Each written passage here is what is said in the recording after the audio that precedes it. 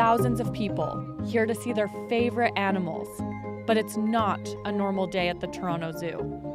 We're here because many have come out for the solar eclipse, but instead of looking up at the sky, they'll be watching the animals. That's because they want to find out if any of the animals act bizarrely during daytime darkness. Otter. The otter? Why the otter? We think them are gonna swim so crazy. Maybe the wolves like howling at the moon, doing something cool. I want to see the capybara. What do you think that they might do? My guess is that they're gonna just roll around. Zoo researchers also want to know if wolves howl and capybaras roll around, or even react at all. They're inviting guests to be scientists for a day and to go online to log what they see. The zoo wanted to get people to sort of do like a before, during, and after of all the animals, like sort of their behavior during the eclipse, and I thought that was a really cool thing. Zoo-goers all along the eclipse's path will be doing the same thing, and for good reason. Everybody is interested in what animals are thinking. Adam Hartstone-Rose is a biologist who led the study that got everybody talking about animal behavior during eclipses. During a total solar eclipse in 2017, Adam and his team observed several strange behaviors at a South Carolina zoo.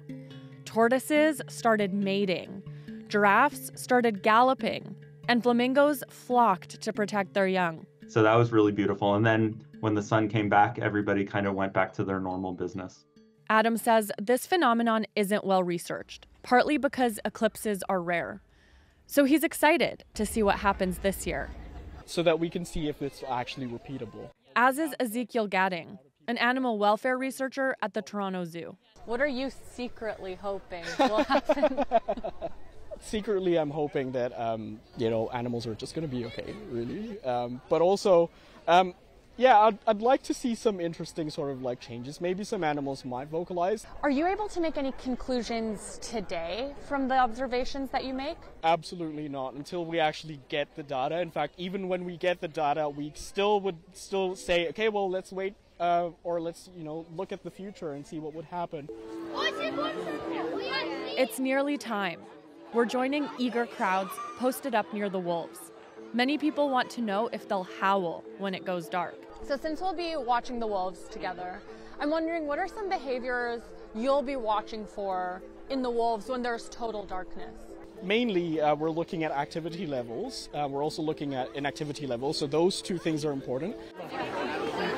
The crowd is buzzing, splitting attention between the sky and the wolves. Will the wolves react? We're 2 minutes away. We're probably a little less. It's also the temperature has dropped. I don't know if you've noticed. Like, I'm feeling a little chilly. It's visibly darker. The wolves are really active right now.